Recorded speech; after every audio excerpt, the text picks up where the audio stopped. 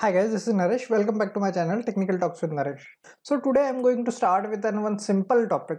So in my previous videos I got a few comments by some users that their ESS jobs are not getting completed. Okay, they want to know how to check the default time period which is set to run that respective ESS job.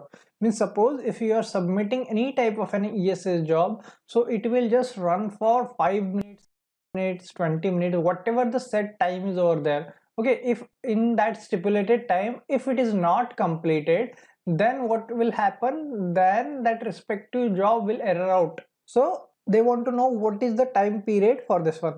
Okay, so in this video I'm just going to tell you that only. So before starting, I just want to say you that if you are new on my channel and you want to learn the Oracle Fusion, so there is one Fusion playlist in my channel, so you can go through all of that video in the same sequence which I has given. So it will help you to learn the Fusion. If you have any question, any doubt, you can just write me on my email ID given into the description of this video, or you can just comment on any of my video. We will get back to you. Okay, so continue to the topic, that is execution time limit for BIP reports. So this is the home screen of my Oracle Fusion instance. So first of all, we have to check it for the BI publisher reports. Okay, so for that we have to go to the reports and analytics. So for that I'm just clicking here, this three lines icon. Then after I can just scroll down. Here is the option tools. So I'm just expanding this one, and here is in reports and analytics. So I'm just clicking on this reports and analytics. Then I'm just clicking on the browse catalog button. So you can see I'm on this page. Okay, now what we have to do, we have to check the settings basically. Okay, so now how we can check that? So here is an just tab icon. So there is an administration. So this is my latest version, latest update, so that's why it is having here, but previously we are having this button here only. Okay, now it was moved here, so you can find there as well, or you can just find here. So click on this icon and then after administration. Now you can see my administration tab is open. So here lot of activities are there, but here is a BI publisher. So we have to check for the BI publisher. So I'm just clicking here. So it's BI publisher. So I just come on this page. So here we are having different types of an activity, like as in data source, then securities, then deliveries. So these deliveries I had already explained in my bursting videos. Okay, so you can set the deliveries and how you can do this one. So this is the runtime configuration. So basically what we are looking for the execution time. So execution time is nothing but the runtime. Okay, so for that we have to check this properties. So you can see this window will come in front of me. So now properties, so these are all the respective properties which we can set how to run that report and how it will work. So these are the server values. Okay, you can see this, and these are the default values.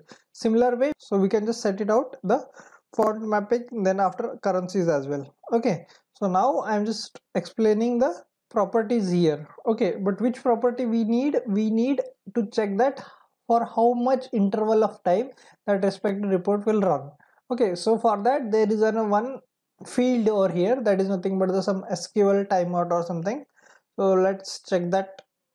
Scroll down, SQL report runtime, like this, that field was.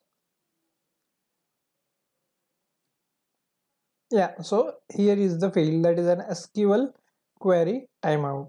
Okay, so we are having here the 600 seconds. Okay, so 600 seconds means around, it's a 10 minutes. Okay, 60 seconds per minute, so means it is in a 10 minutes around. So if that respective report is not completed into the 10 minutes, so it will just exit that, or throw some message, timeout message. Okay, so this is the default value. So when you are just running it and default, and when you are just running onto the server, the value is in 1800. So you can see that there are different properties as well. There is a maximum data size limit, so you can just fetch out around the 500 MB data. Then maximum sample data size limit, that is on 1 MB. So these type of and all the respective limits are there. So I just explain one of you. So if you are going to this navigation, so there are a lot of properties are there. Just you can just explore that, and you can just use it whenever it is needed. Okay, so these are all the respective properties. So in this video I just explain you the small concept of how to check this respective property. So in my previous video I had just built a lot of the BIP reports. Okay, but that BIP reports, that was developed on the respective old version, but the version is upgraded. So as you know that every quarter Oracle is releasing the new version, so some modification in UI or the functionality they are giving. Okay, so now I am on the latest version here. So here previously when we are just creating the data models, so that time we are having some new tab over there. So now here it is in a create, so it is changed, they had modified the naming convention. And after there is a report. Okay, so you can see here the report and here is a data model. So if you want to create the data model, you can just go from here. Then here is an analysis. Previously the analysis was directly here, now it is come under this create and then after this analysis. Okay, so it was deferred based upon the version. So there is no huge changes that Oracle had made in the UI or in the functionality. Okay, so why I'm just saying that, because I'm just getting few questions on my videos that for the navigation. So if you are not getting that same exact navigation due to the version got upgraded. Okay, so in new version you can find all the properties over here. So okay, so if you have the access to that respective role, so all the properties should come over here. So you just have to navigate it properly. Okay, if you still face any type of an issue, you can write into the comment section.